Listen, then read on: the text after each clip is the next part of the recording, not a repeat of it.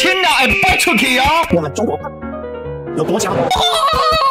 共产党现在就是清朝北洋水师的翻版，国籍赶快签一签。被国防部吕师教招回营，重新实施爱国教育。你认真吗，大哥？我以为这种思想改造的事情只发生在上个世纪啊。我们炎黄子孙小舰长指文化上的中国哪里讲错？他们连历史都搞不清楚，所以其实青鸟很可怜，你知道吗？那咕，他们只是被打的激素啊。官方带头修理吕礼诗。我们中国有多强？国防部对国家尊严造成损害，真黑熊会轰吕礼诗。难道你赞成解放军洗台湾吗？小舰长的说法是历史上的中国。自从鸦片战争以来，一直到了抗日，哪里讲错？你不去看整个脉络，所以我说国安局、陆委会、国防部才没有我一个 YouTuber 厉害，你可以去吃屎啦！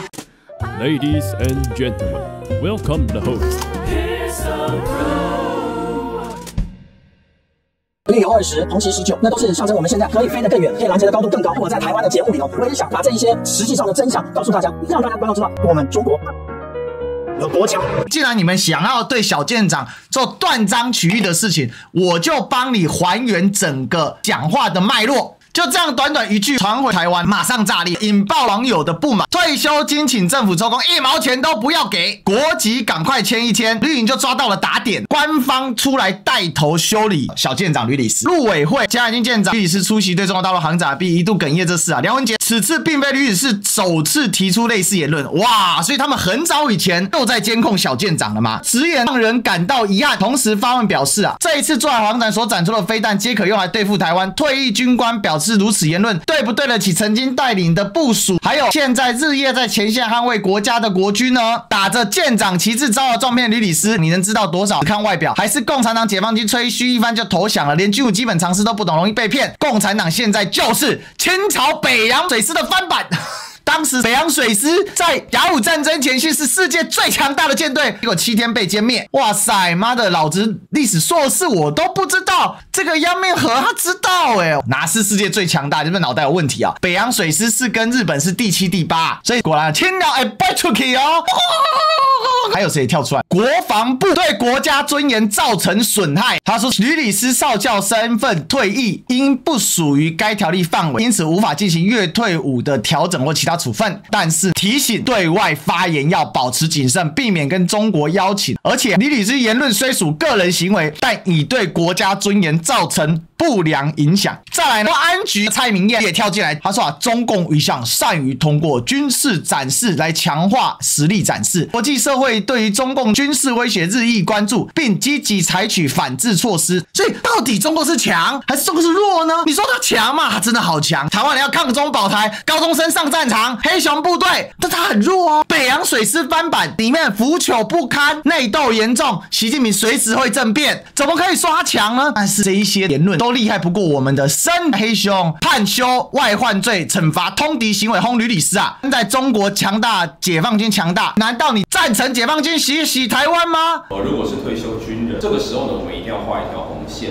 不是啊，大哥，你是法学博士啊，还没立法，但红线他决定，脑袋是不是有洞啊？他的逻辑就是一条线的啊！气呀！建议国防部预备役少校吕礼诗教召回营，重新实施爱国教育，并令该员之教召各例分享实施心得分享。哇，这个是要把人家抓回去做思想改造你认真吗，大哥？我以为这种思想改造的事情只发生在上个世纪啊，没想到这个世纪也有啊，这叫劳改吧？所以你说青鸟什么颜色？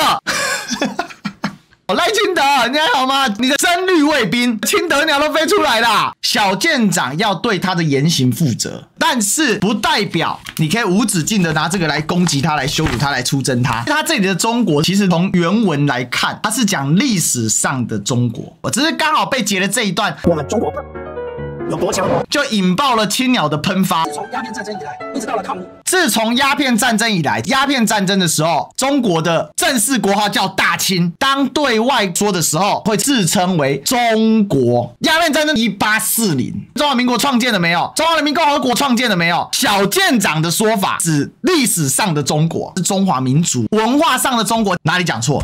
怎么会变成他们讲的中华民国呢？他侮中华民国侮在哪里？你不去看整个脉络，所以我说你国安局、陆委会、国防部啊，你调查没有我一个 YouTuber 厉害，你可以去吃屎啦！他们连历史都搞不清楚，所以其实青鸟很可怜，他们只是被打的激素啊。我们炎黄子孙，炎帝、黄帝作为中国历史的始祖象征的符号，他讲的是文明嘛，你的血统不是从上面来啊？不然，请问赖清德施公文？二个西凉，天地开疆，万事大吉祥，有无？丰盛肃穆文昌笔，五金重笔对天庭。孔圣是孔子吧？孔子自认是华夏文明，华夏文明的共推始祖就是皇帝啊。所以我问你，为什么孔老夫子点天天会清，点地地会灵？为什么点人人会长生？这样的一个逻辑是哪里来的？因为孔子被我们的文化、历史文化史给神化了嘛。这不是中华文化吗？这个东西不是炎黄子孙的意涵吗？一直都是被这些列强的帝国主义以及法西斯主义所残害、所凌虐。他在对中国历史上所遭受的灾难民之不平啊！帝国主义、法西斯主义，难道不是我们该对抗的吗？难道不是我们该抗争的吗？哪一点错？一次的航展啊，我们可以看到，我们中国人不仅是站起来了，而且还是强起来了。他到底哪里讲错？我就问一个问题嘛。他看到了，现在在这个华夏的大地上面，产生了这么多先进的高科技的机会，有这么多 AI 机器人，难道不是个事实吗？还是就要跟沈伯洋一样，脑袋瓜里面只有一维思考，称赞中国强大，极为血洗台湾岛？在这个航展里面，我也想跟我们大陆的朋友一起分享这些宝贵的经验。今天陆委会为什么要揍他？因为他犯了民进党最痛恨的一件事情，跟大陆的朋友交流。你怎么可以交流？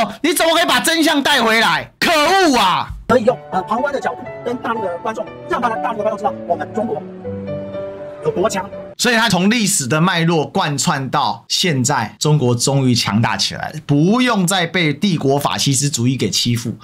结果前两看到就直接就冲上去了。娘娘不要生气了，娘娘。所以我才说沈伯洋为首的这些青鸟仔，气炸了碰嘎。可是其实你仔细看了吕礼诗的讲话，有什么出格的地方吗？没有吧。歼35啊，那虽然他现在给的是解放军空军在使用，不过我们更早之前我们看到的是在武汉的水泥航母舰上面看到的。另外呢，我们还在辽宁舰的舰尾看到的。意思是什么？其实它都是一个先导型的产品，然后它已经在对于各种的载台它进行一个测试。那现在当然最稳当的，也就是先在陆地上起飞。那未来相信啊，一定是时日，只要验证可行，那也会直接的上山东、辽宁甚至福建舰。这不是根据他的专业他观察到的吗？我看了他几段采访，我看不出哪里有血洗台湾呐、所以我后来终于悟通了，沈伯洋脑袋瓜一定跟我们不一样，他的脑袋瓜现在只有一维思考，我唯一能想到的只有这个，我不知道还有其他怎么帮他解释啊。但所以现在比较麻烦的是，这些青鸟，你不要看他看起来力都很高啊，又蠢又坏，他们自己搞自己，已经搞到自己都已经绕不出去了。